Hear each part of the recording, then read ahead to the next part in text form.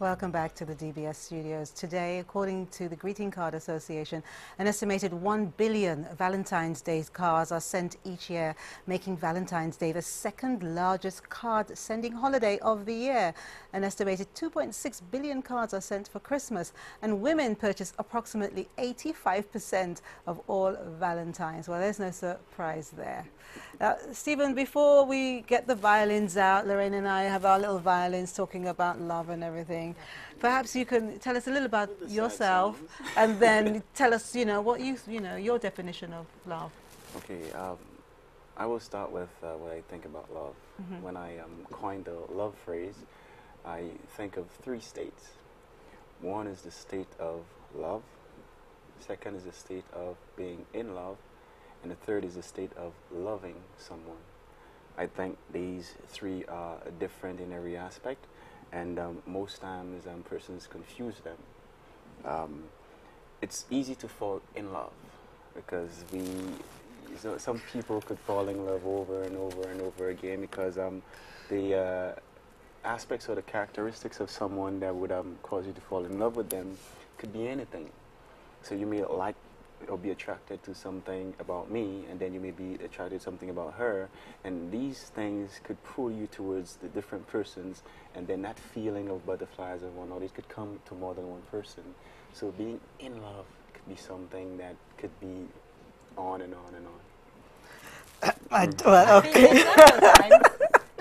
Yes. Okay. So you see, you could fall in love with some like different people. That's why you fall in love with different people, right? No, you say right, I say wrong. Okay. What do you think, Lorraine? I've fallen in love several times. But then I wake up and smell the coffee. No, I disagree. When you fall in love with somebody, that is the second state. When you love and then you fall in love. You don't fall in love and then you love. No, I differ. So the two of you think that you fall in love first and then you love? Yes. I beg to differ, and I would really like the viewers, when we open the line, to agree with me. You would like them to agree I would with like you. them to agree with me, because I don't see how it's possible to be in love. When you say you're in love with lots of people, you're not in love with lots of people, you're attracted to lots of people. You're in love. That's not in love. No, it's not. Infatuation. You fall in love with infatuation cannot be in love. That's what it is. You fall in love with somebody, you're infatuated with the person, you fall in love with them, but when you really get to know the person, those persons that you fall in love with, you don't really know them. When you get to know them, then you find out, no, this could never be love. Well, I so beg to differ with that. But I won't say the same thing. I'll let the viewers give their opportunity. Very well. So they can Lucia decide. Yes, let them decide. They can email us. They can call us when we open the telephone lines. What do you think comes first? It's like the egg and the chicken. Is it love or is it in love? All right. So can I talk about the yes, issue now? yes, talk. Yes. So again, I would say that we fall in love, and for me, the definition of that is just the state of just that hopelessness, that feeling of, or you could call it butterflies or whatever you want to call it. And some persons, that is why they coin the phrase "love at first sight." That is the same, in the concept of falling in to love. Rubbish and all, love at first. Okay. Well, there's a saying that I like, is that love at first sight is cured by the second look. Yes. Yeah.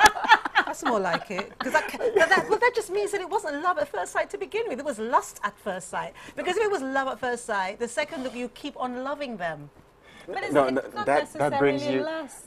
It's not necessarily lust. Right. All right, okay. So that brings you to the other two, right? So there's falling in love, there's loving someone, and there's love. I believe that love is an absolute, right? There are many things that we see out there that we try to pass for love. And then if we want to coin 1 Corinthians and we say, okay, love is this, love is that, it would show you that love is an absolute. Love will not do wrong. Yeah, they say love's not supposed to hurt, it's right? Not right. Now, the loving someone, I think that we're human beings, we're imperfect in nature, and that the whole drive that we go through living is to be loving others to get to that absolute status. So, loving the person would mean learning to not treat that person wrong or badly, learning to be righteous in whatever aspect it is, right? Learning to be faithful and loyal, learning to not have others, learning to you know, just do those things that you're supposed to, that everybody knows that love is. So that is the loving process, because you're learning and you're doing it, and then these things are happening. But the state of love is something absolute, that you will attain it when you have done all those things and you have gotten to that stage. You could say that I love that person because I will do you no wrong. Even if I was put around 1 million people who were trying to get me to cheat on you, it will not happen because I have attained that level. So you don't think that someone can love 2 people at the same time then? Romantic love? Whichever stage of love you want to talk about. No, I think you can't love 2 people at the same time, but you could be in love with 2 people at the same time, and again, I bring it there. Because you see, in love is not the absolute, right? It is not that absolute. In love is human nature. We are driven by emotions, and you just inject the people with the love hormone, oxytocin, and give them an extra libidos, and it's like they feel all pretty with somebody else. So I think that is physical, the in love aspect. I think it is physical. Hormones. I kind of agree with No, you. Lorraine. I'm surprised. Lorraine, I am surprised because I was thinking, poor young man, the 2 of us are going to slaughter him. But I'm actually agreeing with him. Thank you. I'm surprised that you don't agree with most of it. Thank you. You're lucky that you're on the other side of the couch. I agree with him. No, I still disagree. I understand your reasoning, but I just don't think that comes first.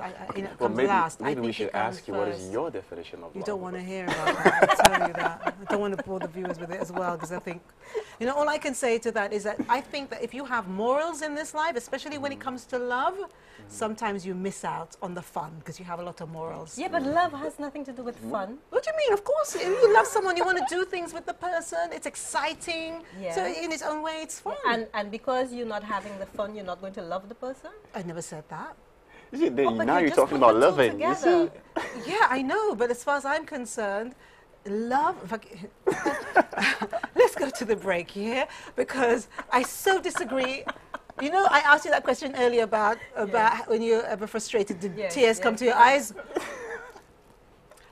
Ladies and gentlemen, name the DFL sponsor whose products makes wonderful desserts, and name your favorite flavor. This is Dolor Factor Live on DBS. When we come back, I'm going to try and tackle this thing again with love, and I'm going to open the phone line so that you can tell them what you think about this love and in love. And also we're going to invite you to ring us with any of your requests. We've got a whole heap of them here. And also, if you can tell us your top 3 love songs of all time, we'll be discussing those, and Lorraine will be singing them for us. So stay tuned.